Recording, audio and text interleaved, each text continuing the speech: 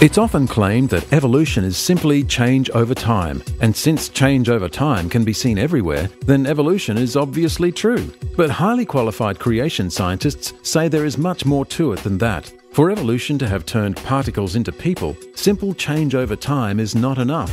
A special kind of change is needed. That is, naturally occurring change that adds new genetic instructions. No one has seen this special kind of change happen. Darwin's finches, peppered moths and adapting bacteria are all examples of naturally occurring change, but not one of them shows the addition of new genetic instructions. Not one of them writes any brand new genetic code specifying how to make some new complex feature, such as feathers for lizards, for example. And since codes and programs cannot write themselves, there must have been a designer for all living things.